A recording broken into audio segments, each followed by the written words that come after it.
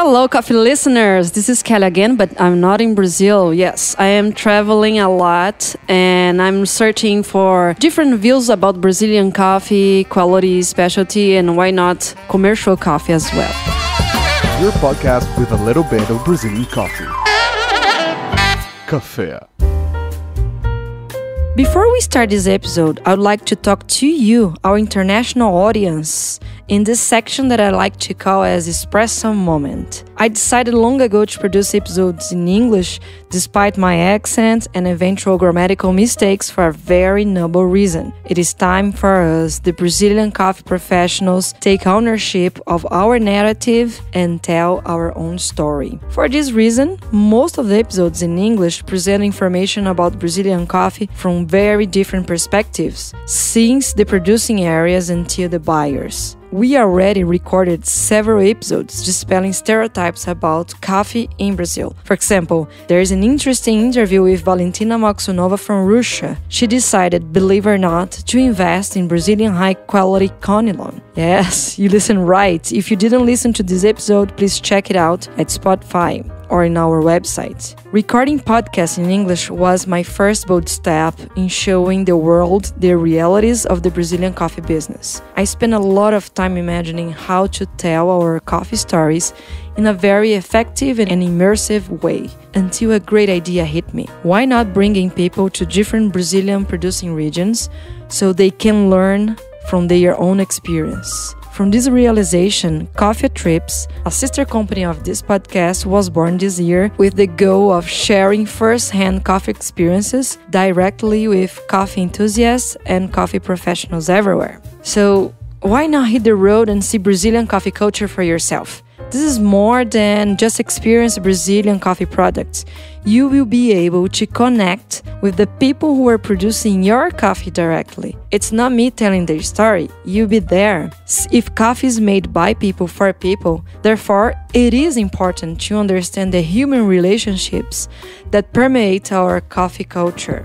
And I'm glad to tell you that we already have interesting tours organized for next harvest in 5 different Brazilian states: Espírito Santo, Rio de Janeiro, São Paulo, Minas Gerais, and Bahia. Please check our website www.coffeatrips, coffeatrips.com.br and send us a message if you want to have an amazing and safe experience in some of the many coffee producing regions in Brazil. You can also send us an email to contato, contato,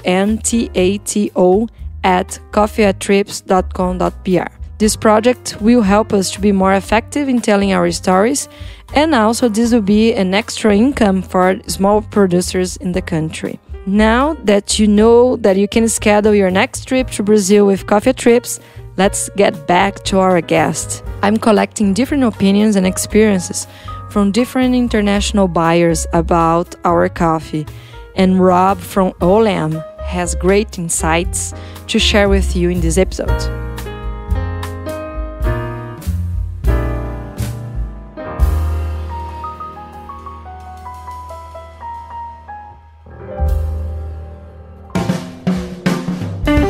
So today I'm the headquarters of OLAM Specialty Coffee with the general manager, Rob Steven. Welcome, Rob. Hi, nice to be here. So first of all, this episode is towards to give a perspective, honest, so you can say what you think and what you saw during these years about Brazilian coffee. For starters, first thing first, would you be kind and introduce yourself, your experience with coffee, how it started, when? Sure. I'll try and be brief. My name's Rob Steven. I'm general manager here at OLAM Specialty Coffee in Providence, Rhode Island. I have been in coffee about 30 years and started in a coffee shop a long time ago. Very young, just as a job while I was a musician. And one day they took me to the roasting plant to do a training, and I met the coffee buyer and said, wow, I really want to do that with my life. And it changed my whole track. And since then, your first experience was a barista? Yes. Oh. Yeah. It's not a path that most people follow, but it's the path that I followed. So found out that it had travel, it had business and finance, it had sensory and artistry. citizenship to it, and worked with a lot of people and a lot of international culture, and it's just everything that I wanted. So from there, I went on to work in roasting and learned how to roast, and worked for Pete's Coffee for a while as one of their roasters. And then I went to ran my own business for a while, worked for Dunkin' Donuts as their director of coffee for a while, and then got into the green side about 10, 12 years ago, and have been on the import side ever since. So for those who don't know, because our listeners, they are not only coffee professionals, there are lots of coffee curious. Would you explain what OLAM does, how big it is, just to give an idea? Sure. Yeah, OLAM is quite a large company, actually. It's an agricultural company, so it's not just a coffee company. It's a company that specializes in food products and commodities across multiple different types of foods, so spices and nuts and coffee and cocoa and cotton and all sorts of things like that. And we're in about 80 countries, and we have close to 40,000 people working for us. But within each of those types of food product, we have different divisions, different, so we have a commercial coffee division, and we have a specialty coffee division, which is where I am. And we also have buying stations and offices and mills in all of the countries that we work in that produce coffee. So we have quite a large office in Brazil. We have a trading office in Santos, and buying centers and mills, about 7 or 8 inside Brazil as well. And you also have a podcast, right? You're a podcaster team. We do have a podcast, yeah. So it's, as you know, it's a great way to reach people and to communicate in a longer format. So two of the traders that we have here, Mark Inman and Todd Mackey, are our hosts, and between the two of them, they could probably forget more about coffee than I know. So it's a good podcast to listen to. It's called The Exchange with OLAM Specialty Coffee. Very good. If you're curious, especially to know a little bit about backstage of OLAM and coffee beliefs, go and check, guys. I will leave the link in our post, in our website. So OLAM has huge departments in specialty and commercial coffee. Can you compare both towards thinking about Brazil? Sure. So there's no getting around the fact that Brazil is the top producer of coffee, and as a result, because there's so much supply, there's a lot of demand for it. And traditionally in the United States, which is the market I'm most familiar with, Brazil has been a major component of commercial grade coffee, and so that would be either consumer branded coffee like the old brands like Folgers and Maxwell House, or these days the sort of lower price tiered coffee. So Brazil has for a long time been a high volume but low price entrant in the U.S. market.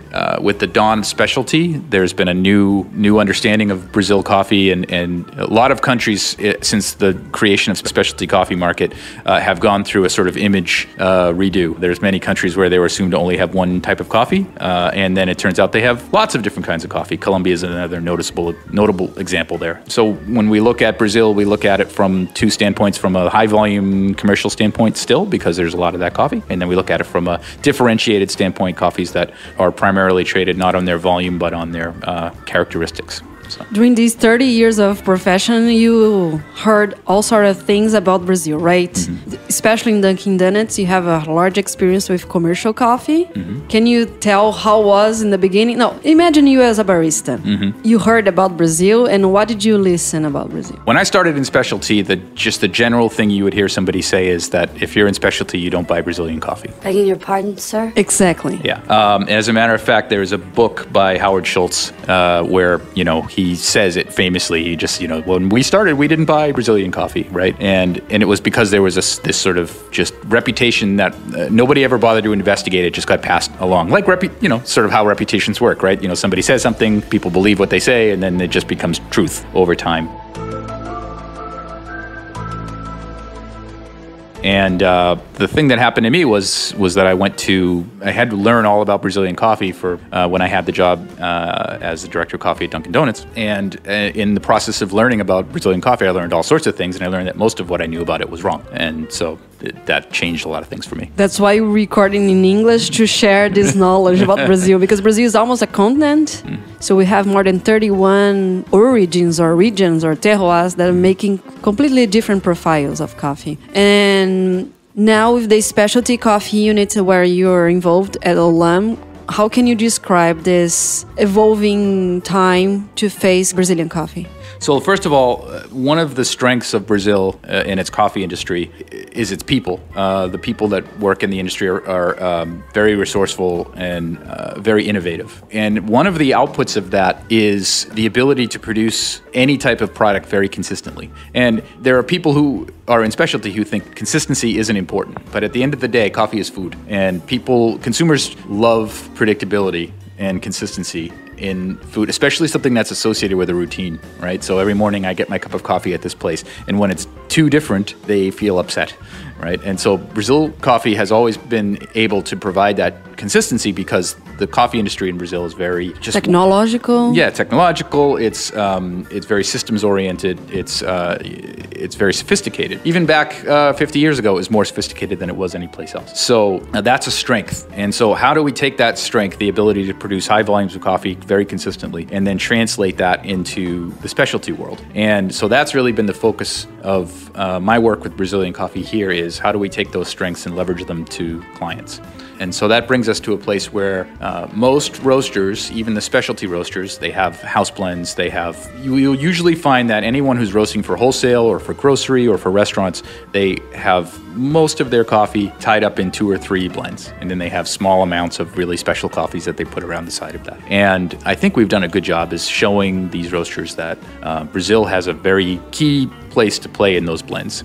In high quality, differentiated specialty blends because it provides stability, it's available, it has a long shipment period, it can be very consistent, it's a good price, and it adds flavors that can't be added from other coffees. And so that's been the basis for our specialty program, growing that volume, creating that interest, creating that sort of permission and safety from a specialty roaster to say, hey, I buy a lot of Brazilian coffee and it's really beneficial to me. So for this specialty unity, are you doing microlots or for blends or both? We're doing in the range. So we have a product that we call Eagle. It's an OLAM branded Brazil product. It's blended from different producers in Mogiana, Alta Mogiana, and we sell a lot of that as a blend component for the specialty industry. And then we will sell single estate coffees. So we have many different estates that we work with and we always put the producer names directly on those so that the consumers and the roasters. Can you give examples? We're doing a lot of individual estate coffees through our Café Delis program, which are mostly female producers. And that's one of those things where every time we find a good one, we add them to our roster, and we try and also create relationships between the roaster and the producer so that they know each other and that they have visibility into what the producer knows what the roaster is doing with their coffee, and the roaster knows where their coffee is coming from. And when you say the producers are sophisticated, people might get the wrong image thinking it means rich. No, they are really creative, but it doesn't mean that they have lots of money to spend in innovations. Actually, they need to be creative to surpass those challenges. Correct. Yeah. I think, in Brazil, you have big agri-producers. You have, highly mechanized, lots of capital, a lot of infrastructure on one side. And then you have smallholders who are in a country where that's the norm, where, that's the perceived as the cost of doing business is really low. And so in order to be successful in that environment, you do have to be very creative and very resourceful. So, and I think that what I found from smallholders in Brazil is they have learned all the best tricks they can from the big guys, but then they put their own flavor on it. So exactly, yes. When did OLAM started working with Brazilian coffee? So, do you remember the year? I want to say 2006. I could be wrong by a year or two, but we established a commercial operation for commercial grade coffee in Brazil in around 2006. It's been one of our main origins ever since. We actually own our own estate in Brazil as well, but we have become one of the top traders of Brazil coffee as a result of setting up that operation. So we've been a large commercial player in Brazil basically since then. We established our specialty business about 3-4 years ago. Can you mention volume in 2006 and now to compare? I mean, I can say that we're consistently in the top 3 exporters. Okay. I'm not really sure I have the right info on all the volumes, but that's okay. And 3 years you started specialty unity. Yeah. Why in first place, and how did it go? Sure. So when I joined OLAM, which was about 5 years ago, we didn't have much of a specialty Brazilian position, and wasn't so much of a actively not wanting to have it as much of a we had people who had expertise in other origins, and they had spent their time on those things. And it's a chicken and egg in that if you have coffee, you can create demand for it. If you don't have, but if no one's asking for it, you're not necessarily going to buy it. So you have, sometimes the way that you solve that is to just break the egg. And so I knew a lot about Brazilian coffee, and I was comfortable with being able to sell it. So I went to Brazil during my sort of orientation period, spent some time. We have a very talented quality team down there, and put together some with the head of QC in our Brazil lab, who had several sort of profiles already set up. We worked together on one, brought a few lots of it into the United States, quick sell, and then we're able to sort of go back and say, all right, now let's work on scaling this up, put a name to it, create a logo, started, really professionalizing it, and fast forward to today, and it's one of the top coffees that we sell. Oh my God. So you were the crazy guy who said, let's sell specialty coffee from Brazil. Yeah. That's not the only reason I'm a crazy guy, but yes. No, I imagine that the effort or the energy that you had to invest to convince the big guys in OLAM. Yeah, I think OLAM is a great company because they're very interested in doing new things. So they don't necessarily need to be talked into taking risks. They just want them to explain to them, right? And to also want somebody who's going to champion it. So I was happy to be the champion, as well as there were people in our Brazil operation who were very happy to champion them. And so they brought some people into their organization to be champions on that side. So I work with some great people on my Brazil team, like Raul Banca and Daniela Cardoso. And we've been able to sort of create a system where we look after the coffee at every stage. And customers, that matters. That's really what matters the most to customers. It's sort of like there's a lot of good things about Brazilian coffee, but if we don't deliver, then it doesn't matter. So creating a system where we can deliver what we say we're going to do on time, that really matters. And we've been able to do that. So that's good. Looking at the perspective, so you were used to commercial Brazilian coffee in Donuts, and then you come to OLAM. You work 2 years, and then you thought, let's try specialty Brazilian. Mm-hmm. This is okay. And when you started studying about or getting in touch with specialty Brazilian coffee, what were the main preconceptions that you saw you were wrong? Can you name 5? No, I don't know. I think the other thing that's been interesting is there has been an evolution in the industry. The BSCA, Brazilian Specialty Coffee Association, has done a good job representing Brazil at trade shows and in international forums. So they've done a lot on their side to change preconceptions. The other thing that's really happened is there's this system of cupper training and certification called the Q grading system. And one of the component coffees in the exam is Brazil coffee. So if you want to become a professional specialty coffee taster, you have to become fluent with Brazil coffees. And in the process of doing that, you erase all the preconceptions because there's great coffees available in Brazil. So that's been a huge moment as well. And I think also travel to Brazil has become a lot easier. It used to just be too far and they didn't know enough people. And now there's so many different producers and exporters that are trying to get buyers to Brazil that there's been enough people who have gone and seen it and told their friends that it's, so it's less of a getting over preconceptions and more of just exposure. And really, there's a lot of demands on a specialty buyer's time, and there's a lot of coffees that get put in front of them in terms, try this from Kenya and try this from Guatemala and try this from Indonesia. And so I think the missing piece for us was helping a roaster understand where Brazil coffee would fit in their portfolio and why they needed it and why it would be valuable to them. And so that's really been the journey. A long journey, 3 years already. Yeah. Do you speak Portuguese? No, I speak a little Portuñol. Every time I learn a Portuguese word, it directly subtracts from my Spanish. So we understand. Don't worry. And what is your favorite region in Brazil for coffee? For coffee, I have spent the most time in Mogiana.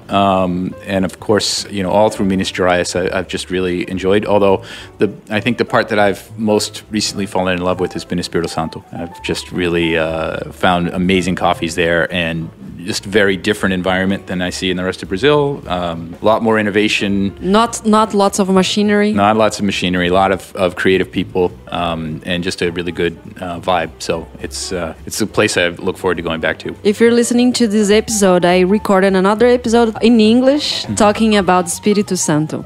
So I will leave the link in our website in this episode. How do you see the Brazilian scenario in the next 5 years?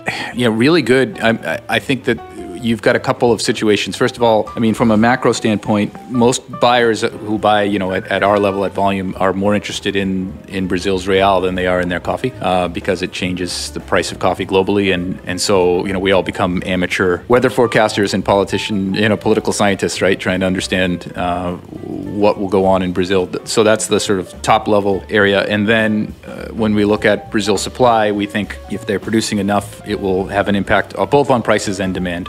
Because if the large roasters are satisfied, then that has one impact on small roasters, and if they're not satisfied, they'll come after what the small roasters have. So we have to sort of make sure the overall demand balance is taken care of. But at the end of the day, Brazil, there is no coffee country in my mind that's more poised for success than Brazil. So it's redefined the landscape of how coffee is done, and so the important part now is consistency, good policy, just good access to capital, and making sure that nothing backslide. Usually when there's a little bit of success, that's when people who usually have nothing to do with it get their hands in the middle of things. And so as long as the industry can remain independent and do what it's supposed to do, it should be good. Some people are with the price crisis. Some people are blaming Brazil efficiency as producing lots of coffee. And my personal opinion, if you allow me, it's like we are the bad guys because we are smart, because we were investing in coffee science for more than 131 years. So what is your opinion about that? Yeah, I don't think blaming Brazilians for being efficient is an efficient use of anyone's time. There's that story of, Steve Jobs, I think it was, who said, if you had asked people in the past how they could improve transportation, they would say faster horses, I've been waiting for this. So exactly. So I think that other countries there's plenty of opportunity for them to innovate in terms of the human capacity is no less, the intelligence is no less. What is available in Brazil that is not available in a lot of other countries is access to capital, infrastructure from a country standpoint, and good policy. And so Brazil's done those things reasonably well, and all markets are efficient, and they will always reward efficiency. So I think that's the last thing I would blame. Brazil is not even on my top 10 of reasons for the price crisis. So. Thank you. Yeah. And about the Eagle project, it's like a high quality product that you guys are offering. Can you describe when it started? Do you do the SCA protocol of grades? How does it work? Sure. So it's a coffee that we really try and keep at SCA 82 points and above, 80 being the minimum threshold for specialty. But we want it to be a value product. We don't want it to be really high, expensive microlot type of pricing. So because we want it to be a blend component. But the most important thing is stability. We buy from a finite group of farmers in the region, and they produce a very clean, very high quality, but also uniform product. And so if you're using that in your blend, you can rely on us to every container we deliver, it's going to be the same flavor profile. So you can have fresh coffee in your blend basically year-round, because every container has the same quality characteristics. And that is really valuable to roasters because it allows them to plan, it allows them to project forward. And so we put our logo on it and we put a name on it because we wanted it to be easy to remember and just something that people associate with us in terms of it being quality and value and consistency. And if we're producing that and people are seeing our name associated with that, that's helpful to us, right? But at the end of the day, it's really about what the farmers do, and they do it really well. Do you have single estates in this project? Yeah, we do. So I can do a single estate from Mogiana and out of the Eagle project, but really what we've tried to do is find coffees from estates where the product maybe is distinctive but not repeatable. So they might have different types of flavors every year, but they have something special. And when we do that, then we sort of open up who that farmer is to our roasters. We say, okay, this is an estate. These are the people. This is what they do. This is how they started. This is their values, and these are all the things that you can tell your customers about. And we try and do more and more of that. The more we do that, the more we are truly in specialty. So that's a big goal for us. And it's easier to sell, right? It is. Roasters need stories, right? At the end of the day, any roaster can buy any coffee. So what really matters is how they attract their customers to them. And they attract their customers to them through marketing and stories and relationships. Do you think you will sell very soon coffee from Espírito Santo? Yeah, I actually have sold. Actually, the best microlot we've ever tasted came from Espírito Santo. So, wow. Yeah. This harvest? Last year. So yeah, it was really good. So yeah, I mean, I'm always on the lookout for those coffees. I mean, at the end of the day, I still do everything blind. I don't look at names. I don't look at. I mean, I'm truly especially when I'm looking at microlots, I'm looking for the best. If it's great, then I'll turn the card over and say, okay, how much does this cost? Where is it from? Those kinds of things. But if it's not, the card stays over. So. Can I say that on a table, blind table, some Brazilian coffees had better results than Africans? Yeah, I mean, you're always surprised. Thank you! Ooh! You're always surprised. There's been I never, I've been tasting coffee a long time, and I never say anything with surety if I don't know all the information, because, I'm 100% sure that this is one thing and then it's another, and it's because the specialty world is changing so quickly. There's so many different experiments going on with processing and varietals and different types of, just innovative things that people are doing that, I have tastes and I'm like, oh, this has to be this. And then it turns out that it's something else, and which I enjoy. I mean, I'm not frustrated by that fun, at all. yeah. It's super fun, yeah. And where is your team located? In Santos? Our main office is in Santos, just across from the Bolsa. And nice. Then we have mills in. We have a big mill in Alfenas and a few others in various coffee producing regions. So Alfenas is in Minas Gerais state. Mm-hmm. And Santos, for those who are not aware, Santos is just a city where there is the biggest port in the country, and it's the exit of Brazilian coffee. I always say this because some people say, I would like some Santos coffee, believing that Santos is the name of a state, or I don't know. So I record another podcast called What You Should Know About Brazilian Coffee. I highly recommend you to listen to that too. So Brazilian producers who are listening our conversation right now, they are from other origins. How can they contact your team to show their coffees? So my strong recommendation is to deal with our specialty team in Santos. Coming directly to me is just going to have me send them back to them. Right? Really, we are very strongly aligned, our two teams. We spend a lot of time traveling back and forth. They've come here, we go there. We cup together all the time. We exchange samples all the time. They know what I'm looking for, and I make sure to know what they have. Right, and so working with them, A, you can do it in Portuguese. B, they'll tell you what demand there is for it, and be able to sort of do all the local things. And then as I'm looking for coffee, they'll be able to say, Rob, we have this and this and this. And they also work with the other thing is, if you come directly to me, you're cutting off other opportunities. Our Brazil team not only works with our US team, but they work with our UK team. They work with our Europe team. They work with our Asia team. And so they're able to offer those coffees globally. So interesting. Yeah. And I will leave the address and their email in our website. Great. Thank you. To finalize conclusions, what would you say to international buyers about Brazilian coffee now, 2019? What would I say to international buyers? I mean, I think the ones that know already know. The issue is if you're still stuck in a mode where you think that Brazilian coffee is just commercial grade coffee, you're really missing out. There's plenty of commercial coffee for sure, but that's only half the story. And anyone who's been to Brazil will tell you that aside from people being very friendly, they're also very motivated and innovative. So if you want something, you can get it. There's never a place where I'm more sure that I can ask for something and someone will find a way to do it for me than Brazil. And so if you're a buyer, you should be going to a place like that, because if you're not, you're missing out. For buyers who never bought Brazilian coffee, what would be your tips to start with? Call an importer and ask them to send you a spread of samples. And again, go through the range of qualities, right? One of the things that a trap that new buyers of specialty coffee fall into is they assume that everything has to be the best of the best of the best, right? And if it's not the best, I'm not interested, right? And A, life doesn't work that way, but B, you're sort of doing it wrong, because that's not how it works. Every coffee has a home and every coffee has a purpose. And even within the specialty business, it is still business.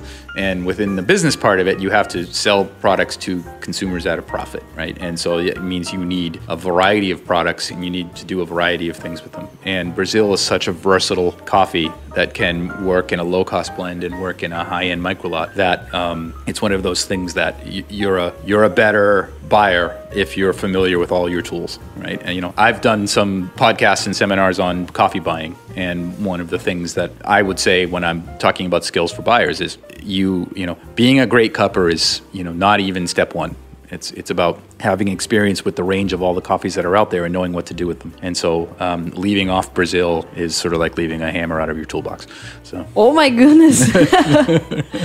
And are you open, for example, I'm not sure, you personally or OLAM, to buy fine Robustas and Conilons? We buy commercial and fine. The market for that in the U.S. is pretty small, just to be honest. I mean, we don't see a lot of demand for that. Not even for blends? Yeah, not even for blends. It's just, it's mostly an Arabica market here. But in Europe, it's actually pretty big. So that's more of the focus for that. Are you personally interested? Me? Yes. I'm interested in what I want to drink and what I can sell.